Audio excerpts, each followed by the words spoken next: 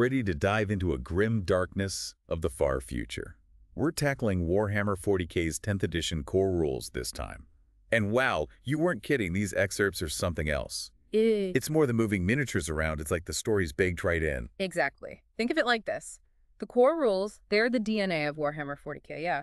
They decide everything, how you make your army, the tactics you use on the battlefield, the whole shebang. So every good warlord needs their army. Where do we even start with that? Start with a plan, of course, and in this game that means detachments. Detachments, huh?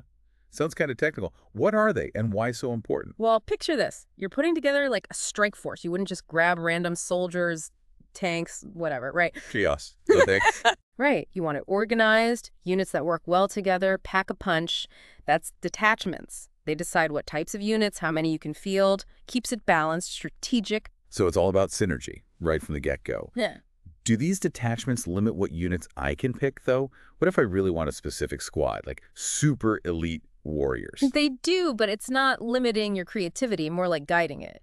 Each detachment, it's got its own rules. Some need specific unit types, like the tough battle line units. Those are your core. Others let you take those specialized units, those elite guys you mentioned, often called dedicated transport units because of their vehicles and all. But listen, whatever your faction, play style, there's a detachment out there to make them shine. Makes sense. Keeps it fair. No one's army is just unstoppable super soldiers right out the gate. Okay, so I pick my detachment. I'm itching to get these warriors onto the battlefield. How do I know what they can do? Data sheets, my friend. Each unit, it's like having a character sheet, RPG style. Tells you how fast it moves, how tough it is, weapons, and the fun part, special abilities. Oh yeah, the special abilities. Heard rumors of units teleporting right into battle. Deep strike? Something like that? Tell me more. Picture this. Enemy thinks they've got you pinned down, then boom, out of nowhere, teleporting warriors right behind them. That's dub strike. Let some units ignore normal deployment so you can flank, surprise attack from the rear, nasty stuff. Yeah, that's just cool. It adds a whole other level to it. Knowing when to spring those deep strike units could win the whole thing. Exactly, and that's one example. Some units are great at rough terrain, others have crazy shooting, some even have psychic powers, you name it. Psychic powers, now we're talking. But hold on, before we unleash the Psyker Fury, where exactly are we fighting? Just plain board game setup doesn't scream epic galactic war to me. You get it. Warhammer 40K takes terrain seriously. We're talking blown-up buildings, huge defenses, craters, minefields, the works. The core rules, they're big on using that terrain, making the battlefield a challenge, a weapon itself. So I can't just have a strong army, you gotta be a tactical genius too. Yeah. Using the environment. Like a good general would. Take cover, for example. In this game, units hunkered down behind walls, barricades, even a pile of rubble, they get a benefit of cover, harder to hit. Those ruins aren't just for show, they can win you the fight. Now that's what I call immersive. I can already see my guys taking cover, firing from behind some wrecked tank, exchanging fire. It's more than just moving pieces around, that's for sure. Right, and that's what I love about these core rule strategic decisions. They're tied to the story you're building with every game. Just brilliant. All right, we've got our army, understand the data sheets, ready to use this awesome terrain. But how does a battle actually work step by step? Okay, so picture this. Tension's high, your troops are set. Across from you, your opponent's about to make their move. That's when the battle rounds start. Each one is like a dance, strategy, skill, and some luck thrown in. A dance is strategy. I like it. Yeah. Break it down for us. What are the moves in this war dance? Every round starts with the command phase. You're the general here. You're checking the situation, giving orders, and using your resources to outsmart the opponent. Resources? Like what? Extra ammo? Med kits? Even more important, command points. That's what I'm talking about. They're like currency for unleashing big abilities, pulling off cunning moves, turning the tide, Interesting. So it's not just about raw power. It's knowing when to use your smarts, your resources. What's next after this strategy part? Once you've given your orders, thought it through, time for the movement phase.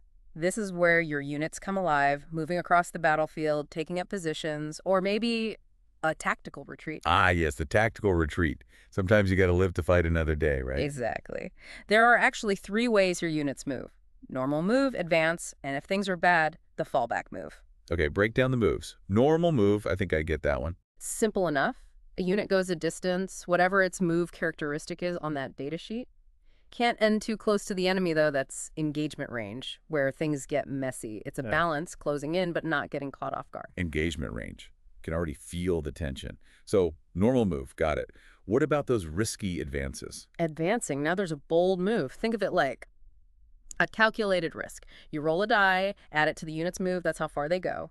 You cover more ground, maybe outmaneuver your opponent, but UVs? units that advance, they can't shoot or charge that turn. Big gamble, sometimes you got it, right? High risk, high reward.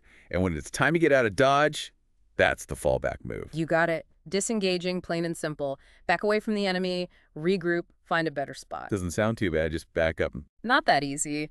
Units falling back, they can't shoot or charge either, so they're vulnerable. And if they gotta move through enemy units to get to safety, desperate escape tests, that's what we're talking about. Each model running for it rolls a die, bad roll, and well, that's one less soldier for you. Yikes. Talk about pressure. Okay, so our units have moved, maybe some reinforcements show up. Time to unleash the firepower. Time for the shooting phase. Laser beams lighting up the place. Those cannons you mentioned earlier, they're earning their keep. Targeting. Can I just say fire at will, or is it more specific than that? Indiscriminate destruction, tempting, but we're a little more refined. In Warhammer 40K, you gotta see them to hit them. Your shooting units can only target what's in range and visible. No firing blind, huh? But those long-range weapons, surely they don't need a direct line of sight, do they? Sometimes brute force needs a little help. Indirect fire, that's the ticket. Weapons with that, they can target what they can't see. Those long bombards, artillery strikes, it's beautiful. But trade-off time. Those shots might be less accurate. Little penalty to your rolls. Gotta love that element of chance, even with planet-killing weapons. So, targets locked, weapons ready. How does the attack actually work? Here's where those dice really fly. Each attack, it's a sequence. Roll to hit, depends on the weapon's accuracy, any bonuses or penalties from terrain, all that. Success. Roll again, this time to wound, that's weapon strength against the target's toughness. Hitting's not enough. Gotta hit hard, right? You got it. Successful wound. Opponent gets a chance to save their unit, another dice roll, hoping for a miracle. Depends on their armor, protection, bit of luck never hurts. And if that save fails, time to inflict some damage. You know it. Damage based on the weapon, and when a unit loses all its wounds, time to retire them from the battlefield, let's just say. Those little plastic soldiers deserve a break. Speaking of, I've heard whispers, mortal wounds, scary stuff. What makes them different?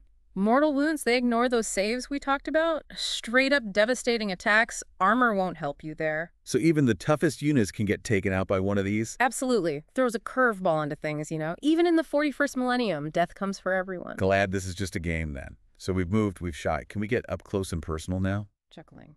The charge phase, my friend. Close quarters combat is about to get real. How does charging work? Do I just point my troops and yell, get 'em? It's chuckling. Love the enthusiasm, but there's strategy even in that. Yeah. First, you got to be within striking distance, 12 inches, and no charging if you advanced or fell back this turn. Can't just blitz across the board, huh? All right, what happens next? You pick your target, roll those dice, hope for the best. The roll tells you how far your unit charges, got to get within that engagement range. Then, if you're feeling brave, it's base-to-base combat time. Miniatures practically touching. Now that's what I'm talking about. That's the spirit. Fight phase, things get brutal. Whoever charged or has an ability letting them fight first, they get to unleash first, adds another layer of strategy to those charges. So even in a brawl, there's an order to things, huh? Always. Every attack, same sequence. Hit roll, wound roll, all that. But now, in the fight phase, a lot of units get bonuses to their attacks, close combat makes people wilder, and of course, some abilities only work now, crazy combos, reflects how your guys fight. Can't even imagine the carnage. What happens after a unit's fought? Do they just stand there? Never let your guard down in Warhammer 40K. After fighting, they consolidate, move a little bit, get a better position, maybe finish off a wounded enemy, get ready for the next attack. Momentum's everything. So this is shaping up to be a wild system. Every phase has something going on. That's the beauty of it. And speaking of shaking things up, remember those command points we talked about? Time to use them for real, with stratagems. Stratagems, those cards that can flip the whole game, right? Yeah. What kind of maneuvers are we talking? Imagine, enemy's about to overrun you, you're outnumbered, desperate. But you play a stratagem, this card lets your units fire again, counterattack out of nowhere, pushes the enemy back, just like that. So they're like perfectly timed reinforcements, unexpected heroics, stuff like that. Exactly that. Unpredictable, keeps everyone on their toes. They can do all sorts of things, boost attacks, risky maneuvers, even bring back a destroyed unit if you're lucky. Bring back a destroyed unit. Now that's just unfair. They can be strong, sure, but there's a cost. Command points, remember. Gotta be smart, save them for the right moment, big counterattack. Or use them early. Get the upper hand quick. Choices, choices. Resource management and tactics. This is great. Like some kind of galactic chess match, every move matters. Are all stratagems equal, or are there different kinds? Good question. They're as varied as the factions themselves. Some are all about offense, more firepower, bigger charges. Others are defensive, shoring up, protecting a key unit. Some even mess with the battlefield itself, diversions, hazards, you name it. Okay, now I need an example. Something to make my opponents sweat. Let's say your opponent's charged in, feeling confident, they think they've got you. Then you play Heroic Intervention. Heroic intervention. I like the sound of that already. One of your units countercharges right then and there. Blades clashing, guns blazing, beautiful. That's what I'm talking about. It's like they think they've won, then bam! Yeah. Heroic countercharge throws them completely off.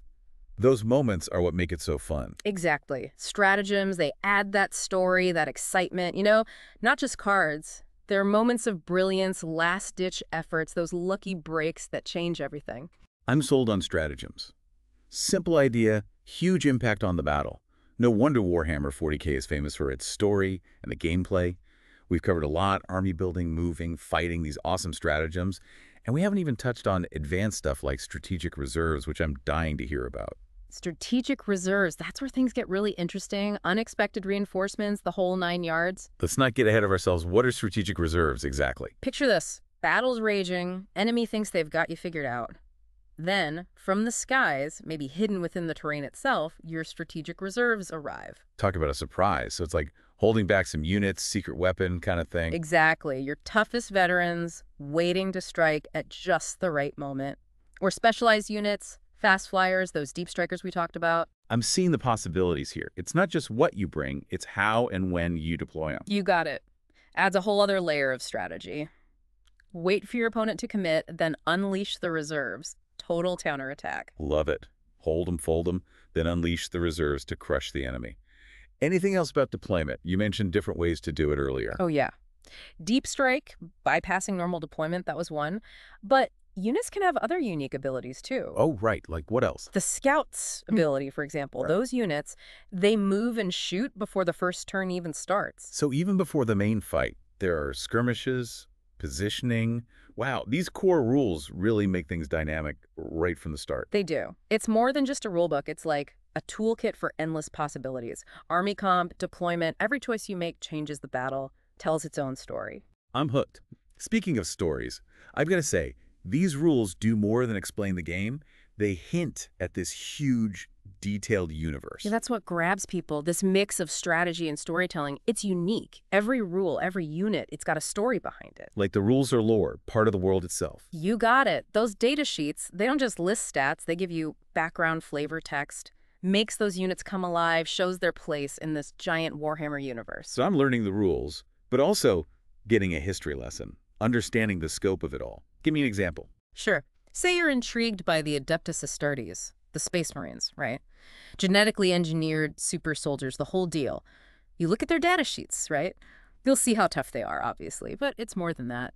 It'll mention their training, centuries of it, the loyalty to the Emperor, all the legendary battles they've been in. It's all there. Talk about bringing it to life. Every data sheet is like a story waiting to happen. No wonder people go all in on the lore, the background of their armies. Totally. And that connection, it makes the game even better. It's not just moving pieces on a board anymore. It's leading these legendary warriors, outsmarting enemies. You're making your own legends right there on the tabletop. Your own space opera, every dice roll is another chapter. Love it. That's it. And the core rules, they're the foundation, yeah. The framework you use to build those stories, heroism, betrayal, galactic conquest, it's all in there. We've covered so much. Building our armies, deploying them, how to move, how to fight, those stratagems, crazy stuff. And I know there's even more, those advanced rules we just got a taste of. We've barely scratched the surface, really. The core rules, the Warhammer 40,000 universe is huge. Exciting and kind of intimidating. I get why people spend years on this. Decades even. It's a journey, no doubt. Always new strategies to try, new stories, new ways to get into this crazy, detailed universe they've built. So true. All right, listener, what do we learn today diving deep into Warhammer 40,000's 10th edition core rules? We learned these rules. They're more than just a how-to guide. They're an invitation to this massive world of epic battles, amazing characters, and stories you can tell forever. You've seen how strategic it is, the choices you make, the scale of it all. Warhammer 40,000 is more than just a hobby. It's an experience. You've seen how dynamic it is every step of the way. How you build your army, how you deploy them, every choice matters. This is just the beginning of your journey into the grim darkness of the far future. A universe where all of these factions are fighting, incredible technology, Gothic style. It's all a sight to behold. Every battle has a story behind it, and every victory, every loss, it all adds to the saga. So as you start your own Warhammer 40,000 adventure, just remember, In the grim darkness of the far future, there is only war. and the fate of the galaxy, well, it rests in your hands.